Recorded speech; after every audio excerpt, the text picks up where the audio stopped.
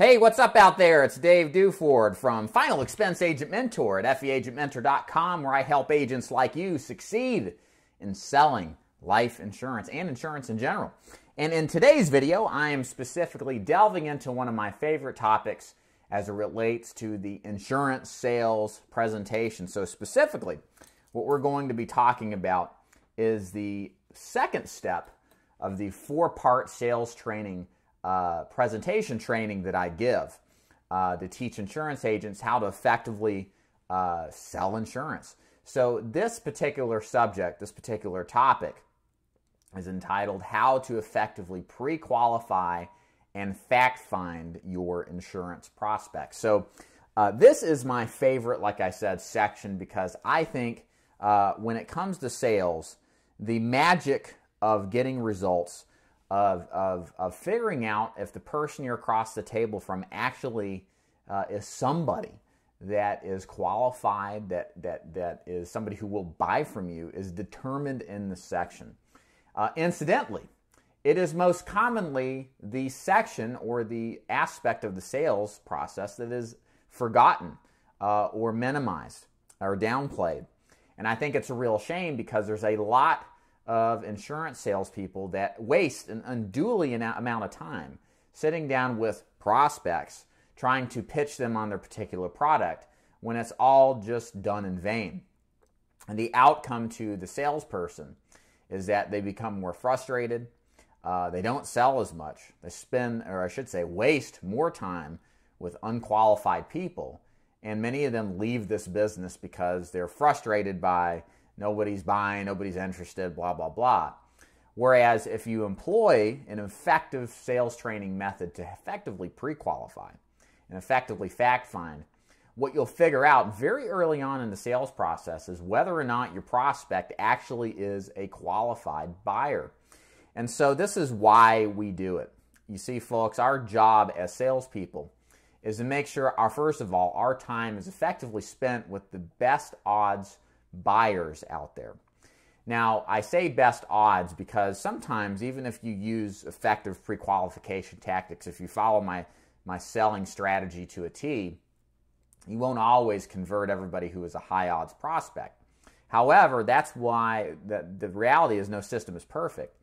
And that's why we want to effectively design a process so that we weed out the low grade opportunities and really spend an inordinate amount of our time in front of who we've determined to be effective and highly likely to be buyers. So pre-qualifying is really what allows us to determine if these people are actually buyers or not. Now what's cool is you may be thinking, well, aren't we selling these people? Aren't we persuading these people to buy? Well, the answer in most cases is no. In fact, I believe what's amazing about the pre-qualification section is that there really is very little selling at all. Believe it or not, you're not actively trying to convince them of anything. What this section's purpose is to do is to really get into the mind of your prospect, to figure out what makes them tick, what motivated them to take action, to request information, and to figure out really, and to help them, and incidentally by asking these questions, to figure out if this is really something they're serious about, whatever it is that you're selling, and to determine the level of urgency, need, desire, as well as things like health qualification, budget, bank account, whatever the variables are you need to have ahead of time determined.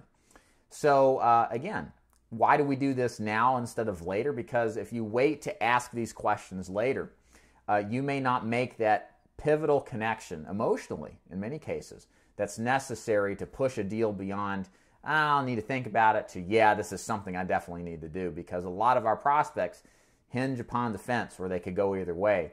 And a good, effective routine of asking very good questions will open up those opportunities to you more often than if you don't. So really what pre-qualification in selling comes down to is determining what the major objections are to your client buying. Now, each of us has some similar objections that we experience, and some of us have product-specific objections. When I designed my final expense presentation, and knowing what I know about pre-qualifying, My job was to say, okay, what are the most common reasons somebody doesn't buy?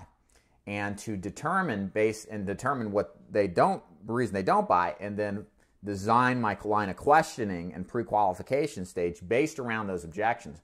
Why? Because I want to take care of these objections or these potential objections well ahead of time and not 20, 30, 40 minutes down the line after I get done presenting, showing what I do, offering a deal, and then start to rebuttal all of these things that I could have handled ahead of time.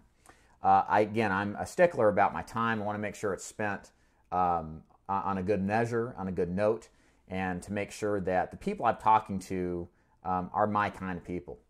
So what in final expense, we'll just go ahead and go with this. If we're designing a pre-qualification scheme or a series of questions, you need to know what objections are most common for your product. And usually there's 3 to 5 objections, okay? And I'll include in here conditions to buy too, and you'll see what that means in a minute. But let's take final expense, for example. So reasons why somebody doesn't buy. No need, no desire, doesn't health qualify, no bank account, and that's a condition to doing business, or won't let you draft. That might be a condition. It might just be an objection that you can overcome. And then no budget, no money, okay? So again, instead of figuring this out later, I figured, well, how can I answer these questions now to figure out ahead of time if these people meet my criteria? So let's look at each of these. And what I want you to think as I'm asking this, whether you're with final expense and you sell final expense, this is great. It'll be very applicable. But if you sell Medicare supplements, if you sell mortgage protection, if you sell any kind of insurance product, these principles, these fundamentals will apply. And so as I'm answering why or how I address these 5 potential objections, I want you to be thinking about the product you sell and think about the objections you've heard in your short experience doing this. Or if you're brand new, talk to your mentor, talk to your person that's most experienced with the kind of product that you sell, and learn from them. Just say, hey, what kind of objections do you most commonly hear? You know, maybe top 3 to 5. And then get a little more information and then develop some questions that will overcome this or disqualify them. So let's start with need. So one of the best questions that I ask when I pre-qualify my final expense clients is that I ask right up front to get this particular section started, as I ask, and I think every single person who does any kind of lead generation, whether it's final expense or otherwise, needs to do or ask this type of question. What were your thoughts and concerns when you mailed back this card, if we're doing direct mail leads? If it's Facebook leads, telemarketed leads, seminar leads, it doesn't matter. Rephrase it, because the most important aspect of this is, why did you do what you did? That is the essence of which we're trying to capture. You see, I think it's really important from the get-go to understand why people took action. One thing that you'll realize in life, especially if you deal with non-salespeople, most people go through life not taking action. They sit on their laurels. They watch as time goes by. They wish they could be successful. They wish they could go out there and see the kind of results that some people do in life, the top 20%, the top 10 or 5%, and they want that. But they never take the first step. They never take the first course. They never take the first step to try to get some help. Maybe they've got a brother who's successful or an uncle. They never ask. They never take action. And so when somebody, and that's applicable to everything in life, when somebody takes action to take a risk, to figure out to send this card back, to answer a telemarketing call, knowing that they probably hate salespeople, or that they're going to get a salesperson to call, or they're going to get some kind of potential risk that they're going to face, the fact that they do it anyway is an interesting question as to why I'm asking.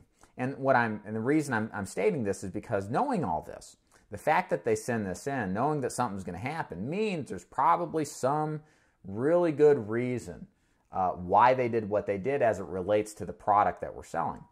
So when I ask somebody, what were your thoughts and concerns when you mailed back this card? And they say something like, look, I'm not getting any older. My brother died. They didn't have money to bury him. And I'm not doing that to my kids.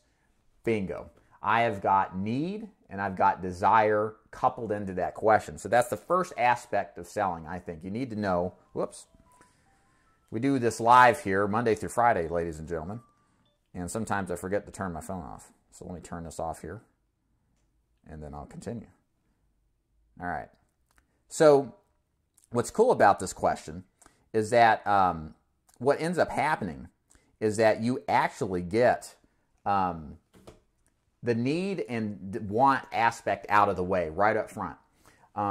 Again, we need to know what these people think and what's motivating them to take this action. In my inner circle group, I have a membership program for final expense agents that want ongoing coaching, specific training to them, access to my training materials. It's a month-to-month membership deal. You can contact me if you're interested. I'll tell you more about it. But in my last session on Friday, I had reviewed an agent of mine. He's a brand new agent, and we looked at his sales presentation. And he did not ask that question, what were your thoughts and concerns when you sent back the card? And what you'd notice as you listen through the presentation, the whole thing kind of meandered back and forth, and he went to pitching the product, he went to talking about burial. Well, he didn't even know if she was interested in getting burial coverage. He didn't even know if she had a budget. And he was kind of all over the board. Granted, he was new. It's not a personal criticism. As much as it's an example, it's demonstrable of what happens if you don't start off on the right foot. So long story short, always ask, why did you do what you did in so many terms? Why am I here? What were your thoughts and concerns when you sent back this card? And then from there, just sit back and listen. So there's a couple other aspects to this. I like asking, if they've got, what are you doing right now for your existing life insurance?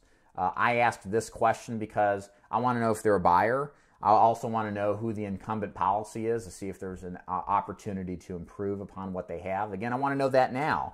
I might get through an entire sales presentation and be ginned up on how great my plan is and how competitive it is, and they just may say, I need to think about it. And they may say, yeah, I've already got coverage. Oh, man, all that time spent, I could have just asked the question, and 99% of the time you're going to get all the information you need off of it anyway.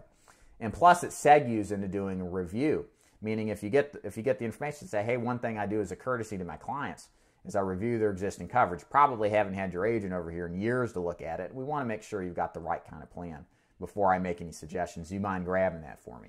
A lot of the time you'll get it, and then you can show them what they have and then demonstrate your authority. It's all good. And you can do that with any insurance product. Anybody that you deal with that may have something that you already sell, do a policy review. And by asking that question, it gets you to that point. And again, that helps you sell when it comes to selling because you've got stuff in fine print. If what they have has some inferiority to it, you can demonstrate why that's the case. So I like asking them, when it comes to final expense, do you want to be buried or cremated? This gives me an idea of how much coverage you're looking for. And then I'll add on to this, I'll ask them, what do you want your policy to do for you? And so when I ask that question, it's an open-ended question, and we're going to describe the different kind of questions in a minute. But that allows them to go into detail about, okay, yeah, I want this policy to leave a legacy to my kids, the people I love. And again, going back to what we just talked about with my agent, if he had asked that question, he would have known right away what's motivating this woman. She had already set aside cash for burial, or cremation maybe. She was the least bit motivated there. She wanted to leave money to her kids as a legacy. So he could have built, if he had known that, could have built his presentation on how we leave legacies through life insurance and how it's a benefit to you versus not doing it. See what I'm saying here? It says we ask these questions. We really get to see what these motivations are of our clients, and then we hone in on them when it comes to presentation time, and then really make a custom tailored presentation designed to get them the results that they're looking for. So after we do that, other questions I'll ask, like let's look at some other plan types. So let's say we're selling Medicare supplements. A good question to ask is, what do you like best about your Medicare supplement or Medicare Advantage, whatever you're selling? And what you'll get there are the things that make them happiest. And it's especially useful if you're selling Medicare supplements because Medicare supplements are standardized. Again, knowing this as a Medicare supplement agent, it means all your plans are the same. The only difference is price when it comes to supplements, okay, not in Advantage plans. And so the things that they say they like about their plan, well, now you can have the hot button issues that they're most concerned about, and you can address those when it comes to presenting. Same thing by asking the inverse, which is, what do you like least about your plan? Oh, I hate the price increases. I love the plan. They've done well by me. I hate the price increases. So you can ask questions like that. And again, what this all is beginning to do is develop the picture and take away the layers of things that are more substance or surface oriented, and getting to the emotional hot buttons that lie beneath the surface that really motivate somebody to make a decision to buy or change something up. So let's keep going here. Other kinds of questions here. So I like to ask, depending on the product I'm selling, I like to what's called sell the premium. So when we sell the premium, essentially what that means is that I am qualifying on budget. I like to know well in advance, before I even talk about the kind of product that I offer, if I can get them something at a certain budget level. And what that affords me, no pun intended, is the knowledge that I have at least some level of financial commitment, because that's always a big deal for a lot of people is, geez, this sounds good, but how much does it cost? And I'd like to take care of that well in advance, so that, again, I get them sold on something. I get them closed on something. They can't object to the budget when they say they can afford $60 to $80 a month or whatever it is. If I can't do a budget close, I'll do what's called a trial close. So a trial close is where it's an if-then conditional statement that gets them conceptually closed on the product. So let's go back to Medicare supplements. If I say something like, if I could show you a way to get a Medicare supplement plan that does exactly what you like with your current plan. It pays claims on time, there's no networks, but it also saves you hundreds of dollars a month. Would this be something you'd be interested in? And so what would happen is, if they say yes, that doesn't mean they're going to buy necessarily, but it's a pretty good indicator that they will, if you can meet the conditions. Because some people, if they say no to that, well, they're stuck on something. Maybe they just have and it's good, maybe they have a loyalty to the existing company that is a bit irrational. Maybe they just don't believe in switching. Maybe they're just confused and scared and don't know yet, and we'll kind of sell them on why that's no big deal when we show them the standardization process of Medicare supplements. But certainly, at least it gives us an idea of where their hinge point is, even if they say no, and how to address that now versus waiting down the line in the actual close. But it gets them conceptually closed. It gets your prospects conceptually closed, and it allows you to know you can proceed to present and sell it a little bit, as long as they're committed to the requirements. So other things you'll do in the pre-qualification section include asking about health. That's kind of a given. You want to know if somebody is qualified for whatever products you're selling. If you sell multiple products, you want to know that in advance, especially if you sell something like final expense, or you lead with Medicare but cross-sell final expense or indemnity plans. You might want to sell the Medicare supplement as your lead, or a Medicare Advantage, but maybe they can't qualify because of health reasons. Let's say if they have a Medicare supplement, but you find out through some of the fact finding that you did that they've got perhaps an opportunity to sell them final expense. And so you want to know this stuff well in advance, so you don't have to worry about this later down the line. And again, save an opportunity to make a sale, whereas maybe you couldn't if you didn't ask these questions ahead of time.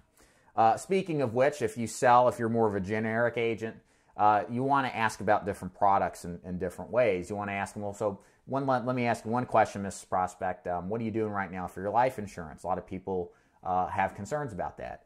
And then you just simply record this information down. Or maybe while you're asking about health questions, you mentioned about cancer. And I've never had cancer. Have your family had cancer? Oh, yeah, all my family members had cancer. How was it? Oh, it was horrible. It cost a lot of money. It was a travesty. But maybe there's a concern where you can come at the end and upsell to a cancer plan because they've got an emotional experience dealing with a loved one with cancer. So, anyways, I don't know if you can hear my girl screaming in the background, but welcome to a house of 4 kids. Okay. So let's talk about, kind of as we wrap this up, the kind of questions you want to ask, because this is the real important thing. So you just can't ask any kind of question. You've got to ask a series of different questions where most of your questioning is going to be open-ended questions. So for those of you who don't know what open-ended questioning is, it's basically when I ask a question where there has to be a level of detail to reply to it, and it is a non-binary question. So meaning it's not a yes-no question like, what color is the sun? Well, that's kind of open-ended. Is the sun up? Yes or no? That's a binary yes-no question. We don't want to ask that. What we want to ask is, what do you think about your existing life insurance coverage? What were your thoughts and concerns when you sent back the card? And those questions, what they allow for is a detailed, open-ended explanation as to what the client thinks. It's not that you don't want to ask yes-no questions. It's you want to ask questions in which lead initially to a conversation, okay? And then you want to use yes-no questions to clarify points of confusion. So when somebody says, yeah, I love my plan, my Medicare supplement plan, but I hate the price increases. I'm so sick and tired of the price increases. And so you say, well, okay, so let me make sure I understand, Mr. Jones. What you're saying is that you love what you have, you like it a lot, but these price increases are killing you, right? Yeah. So that's a yes-no question that reinforces and clarifies for you what it is that their concerns are. And in their mind, it makes sure that we peg them in a position, well, not necessarily us pegging them, but allowing them to make sure that what their statement is exactly what they think. And it gives them the opportunity to say, well, no, because X, Y, Z to help clarify. I also like to add probing questions. So you want to do probing questions to follow up with some of these open-ended questions. When somebody says, what were your thoughts, concern when you send back this card? You know, I'm not getting any older, or I'm not getting any younger. And, I just watched my mother die. And, yeah, I need this insurance. Okay, so when you say you watched your mother die, how do you mean? What exactly do you mean by that? So it's an open-ended question, but you're probing that particular question. Because some people just aren't necessarily ingrained in going full emotional on you, okay? They don't want to spill their guts. Some people are reserved. I'm like that. I may not go full course on my emotional state to a stranger. So sometimes you got to cajole it out. You got to probe it out. And you can with good questions. So questions like, how do you mean when you say this? How do you mean? And then sit back, shut up. I'll mention that, and I'll add into this selling process, especially with pre-qualifying. You want to make sure that you shut up when you ask questions. A lot of the times, I learned this tactic from Tim Winders, I think. He sells $400,000 a year in final expense in 2009 and 2010.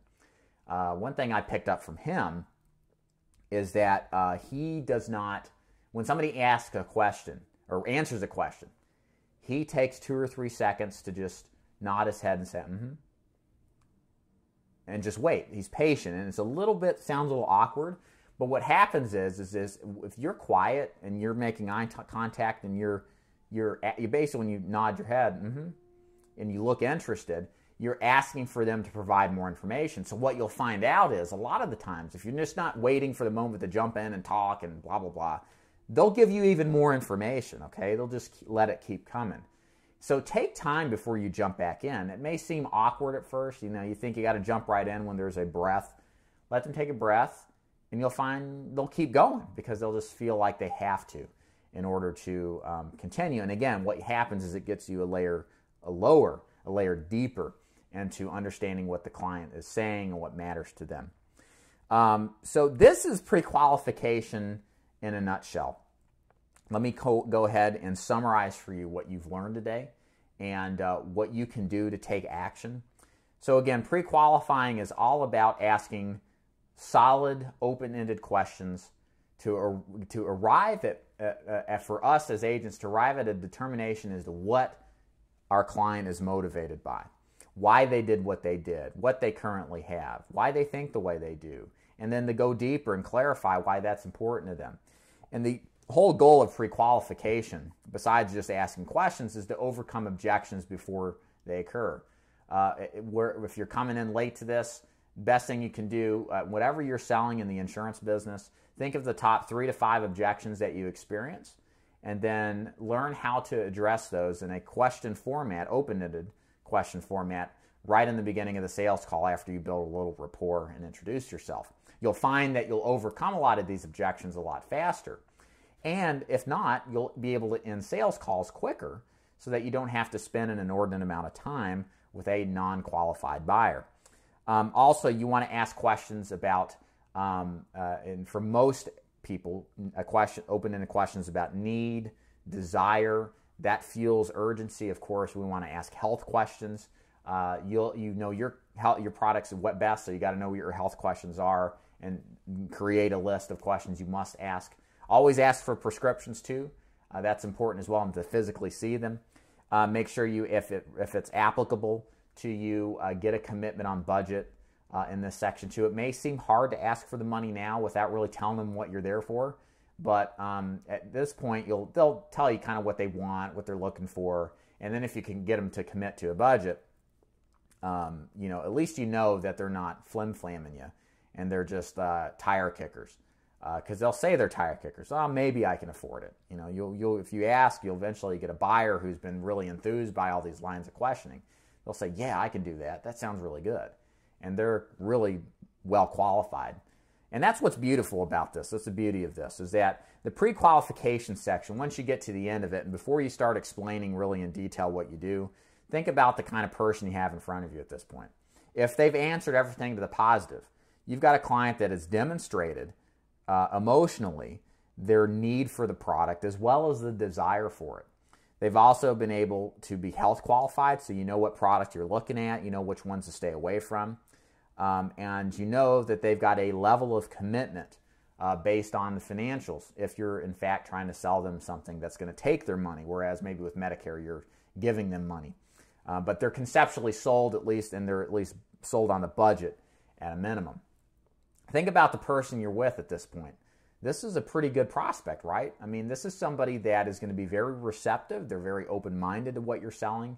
They've given you a lot of good information. You know what makes them tick. And now when you transition to this sales presentation where you demonstrate what your product does and why it's better, now you can hand select the words that they use to describe their emotion, their desire, their wants, their needs, and you can insert that into the presentation through the process of educating them, sharing stories from people like them to bolster and reinforce the points. Your presentation is going to be absolutely powerful than just going in there and doing a canned job presentation, which just sucks and a lot of people just resent anyway.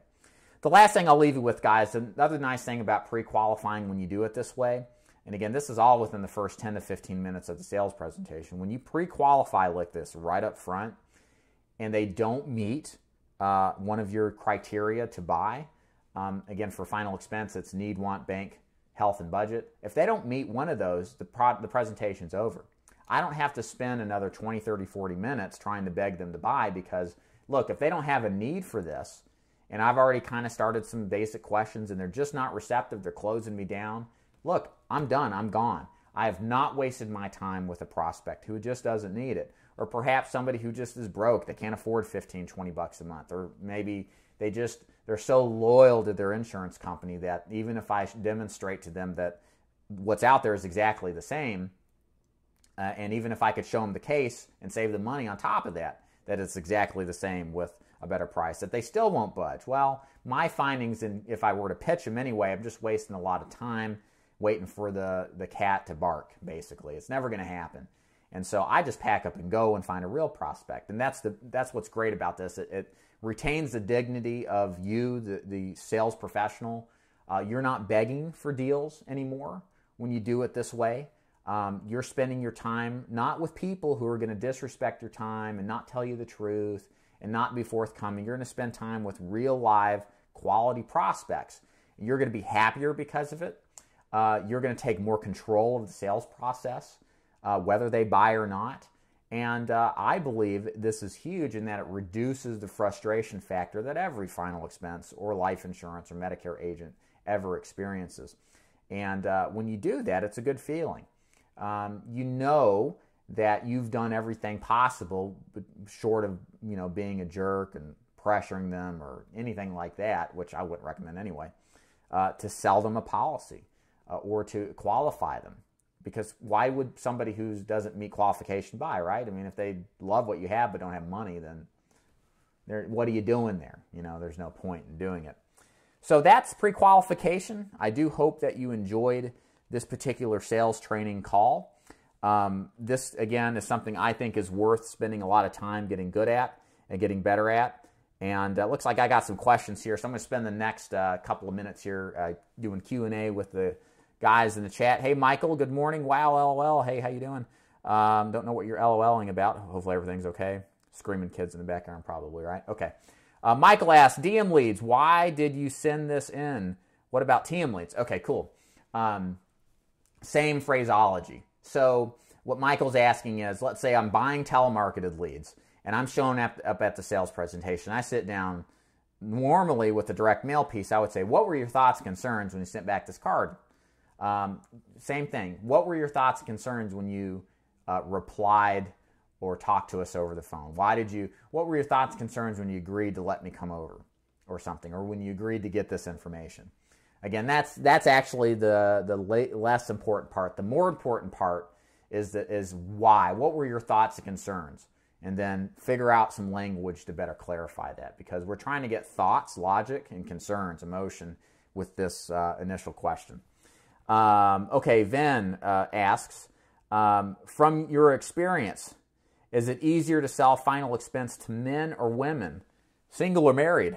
What is the minimum income to actually qualify for the commitment? Who stays on the book longer? Okay, hey, Ven, thanks for your question. Good question, by the way. So I'll kind of break this down to some extent. So, I don't know, man. We human beings have a tendency to remember extraordinary circumstances. I have sold, well, you see, I sold one man like $12,000 in premium of final expense at 85. So men then were really like my favorite clients ever. But I've also done the same with a woman. I think. Let me put it this way. Some are going to buy and some aren't. What percentage buys more than the other, I really don't know. But I don't think that you should actually take action to segment your list to target one over the other. I've known of agents that prefer to work with women or widows, and a lot of it does make perfect sense, right? I mean, if you're a widow, you've seen your loved one die, you've seen your spouse die, you've buried your husband. That sucks.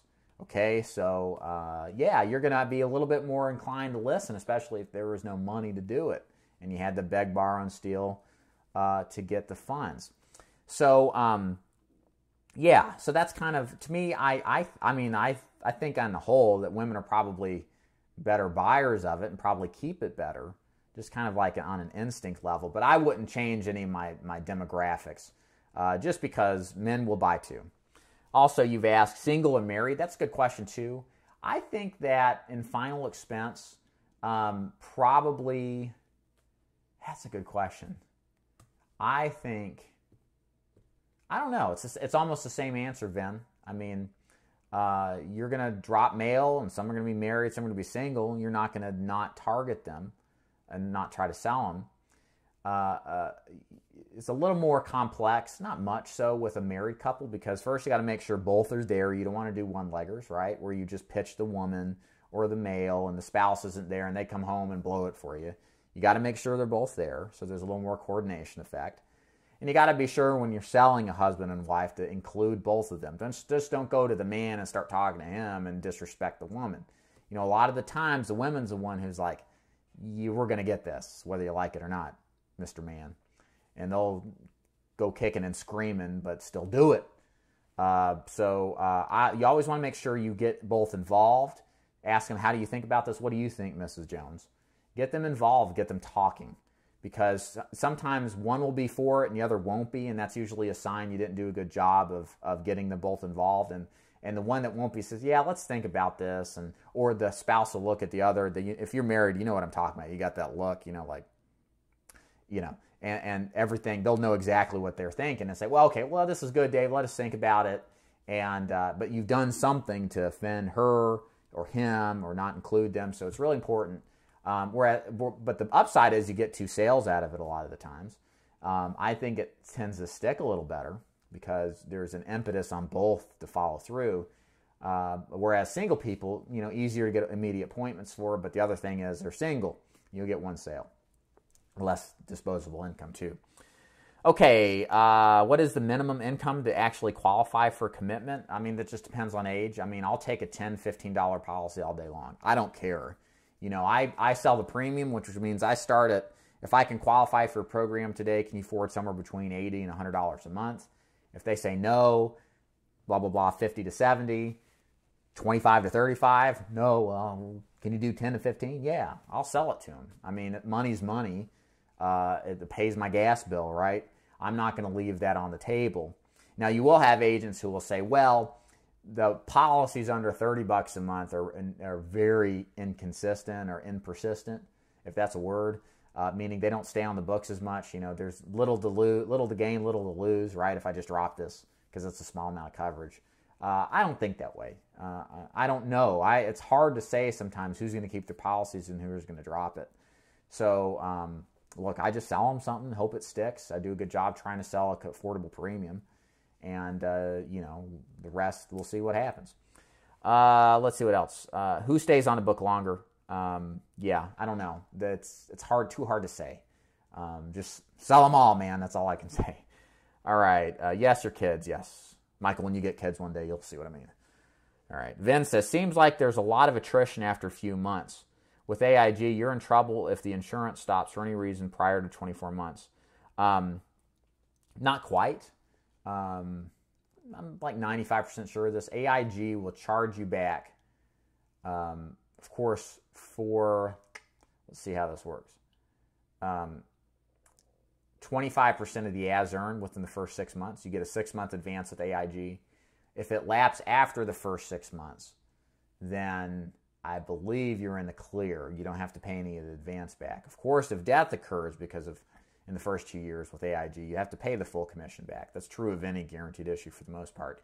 AIG used to be where if you had a lapse within the first 12 months, you'd have a full charge. And that's a lapse, guys. It'd be a full charge back in the first 12 months. Then it would be 50% in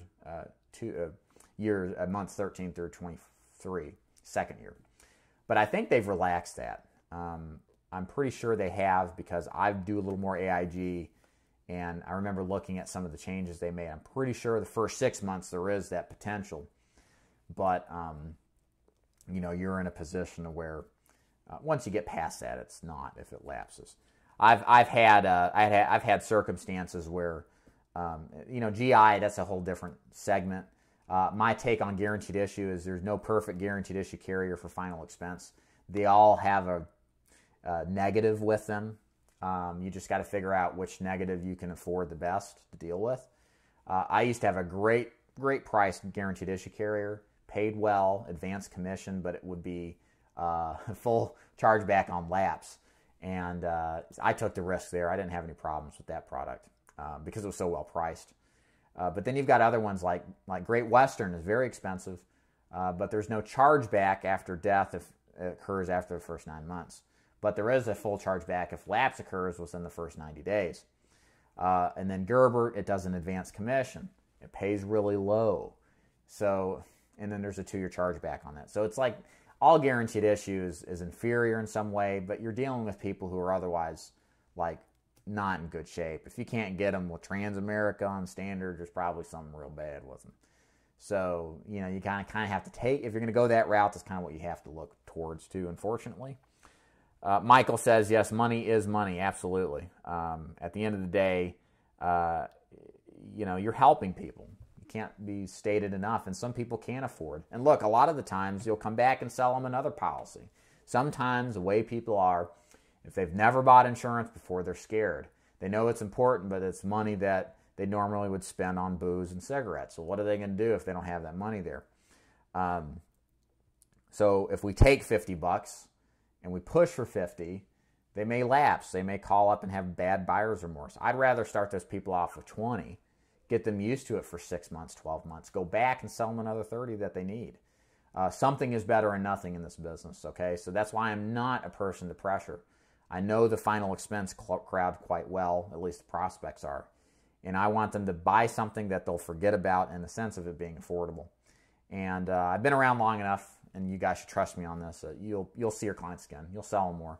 I mean, think about it. About half the people you see that send cards in or reply to leads, they've already got insurance.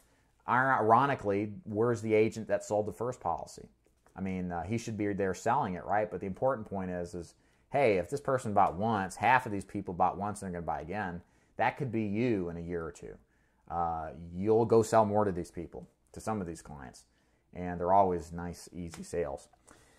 Well, ladies and gentlemen, thank you so much for joining me today on the live stream here. I do hope that you enjoyed this particular training on pre-qualifying. Again, this is my favorite subject to teach.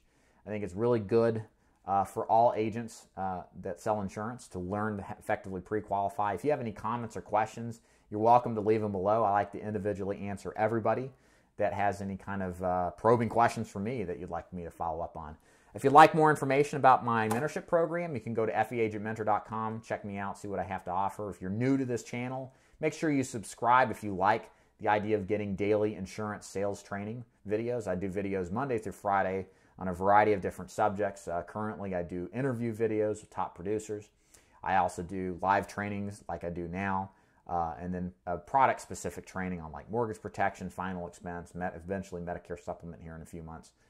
So if that kind of thing is for you, subscribe and definitely like the video if you haven't already. And before I log off, I'll remind you my name is Dave Duford at Final Expense Agent Mentor. We'll see you later. Take care.